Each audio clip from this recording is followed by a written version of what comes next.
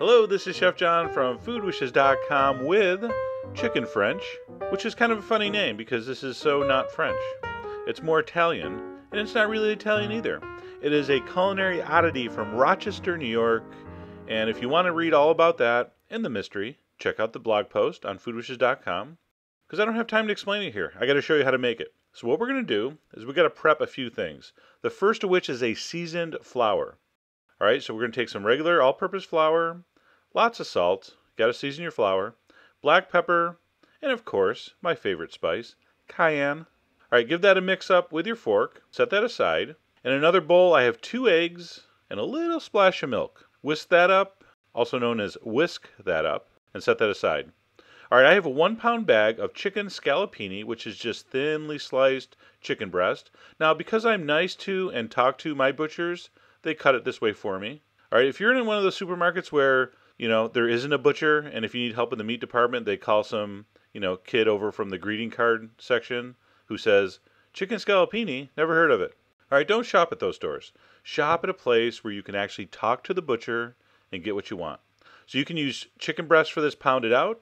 You can use just whole small chicken breast for this, or you can do what I did and get some chicken scallopini meat. Regardless, you're going to take the chicken and you're going to dredge it in the seasoned flour very thoroughly on both sides. And of course, as always, I'm using a fork here because I got to work a camera. Normally I would do this with my hands. One hand for the wet stuff, one hand for the dry stuff. After it's dredged in the seasoned flour, we're going to dump it into the egg mixture, and you can just leave it there. So if you want to prep these ahead, you can have your chicken floured in the egg waiting for the saute pan. In my case, I'm just going to cook a couple pieces here to show you. So I'm going to take a pan on medium heat with olive oil and butter. When the butter melts, I'm going to take my chicken out of the egg mixture, place it into the preheated, oily, buttery pan, and cook on medium heat for approximately 2 to 3 minutes per side. If you're using whole small chicken breasts, it's going to take longer. If you pounded chicken breast out to make your own little scallopini pieces, it depends on how thick it is. So you got to kind of play it by ear, okay? So a couple minutes per side. We want to keep our heat on medium here. We want it to brown, but not dark brown. Okay, when egg gets too dark, it gets really bitter. I want a little bit of bitterness in this egg batter crust, but not too bitter.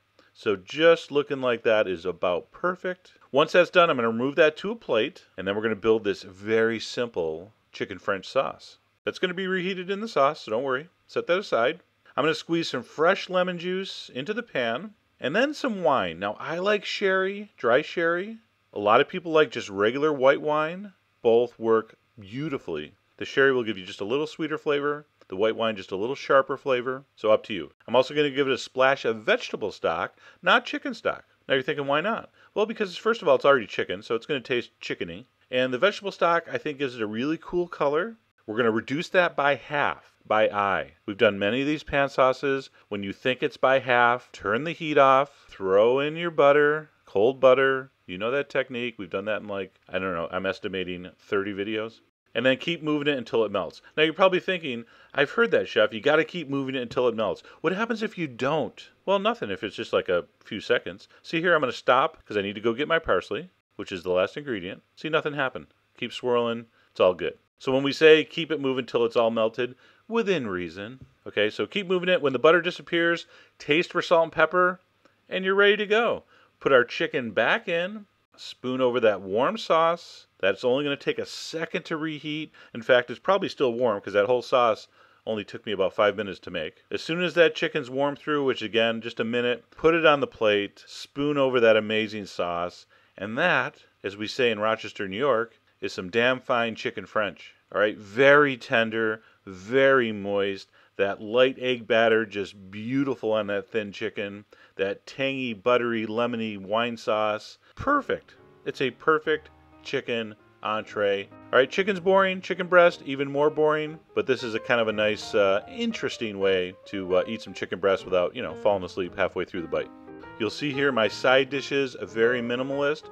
Some sliced tomatoes with a little salt and pepper. I took a half an avocado, put a little vinegar and oil in the where the seed was, and that's it. Simple, beautiful. You don't need a bunch of starch all the time. Anyway, I hope you enjoyed that. All the ingredients will be on the site as usual. And as always, enjoy.